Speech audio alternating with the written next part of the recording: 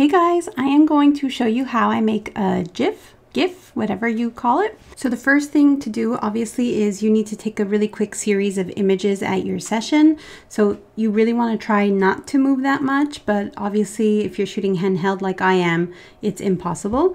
But just do your best.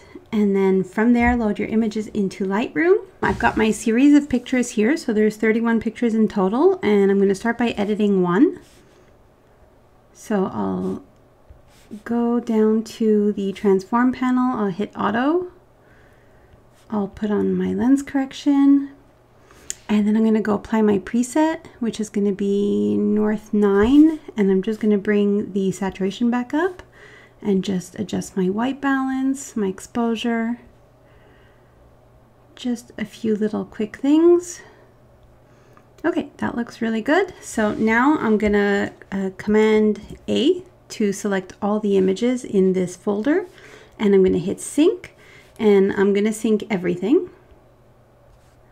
So hit that.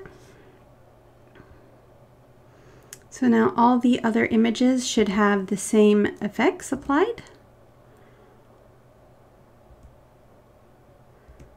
So this was shot handheld, so that the camera does move a little bit. I'm not perfectly still, but close enough. So you can see mom and daughter shaking their heads. Okay, that looks really good. So now I'm going to select all, and I'm going to export them. I'm going to hit export. I'm going to go into my pre-made settings here, my client high res, and I'm going to put it into a folder called GIF. We're going to wait for these to export, and we're going to open them in Photoshop, and I'll show you how that works. So once your images have been exported from Lightroom as JPEGs, you want to go into Photoshop. You're going to go into File, Scripts, Load Images into Stack, and then you're going to go Browse to find your files on your hard drive. These are the files. I'm going to select them all, hit Open, and then just hit OK. And that's going to load them all here into layers.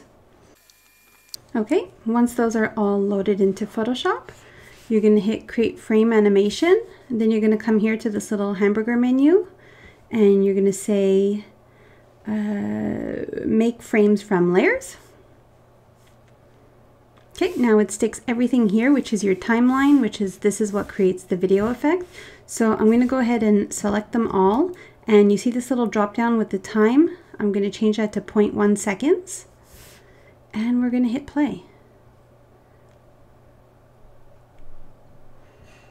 There you go.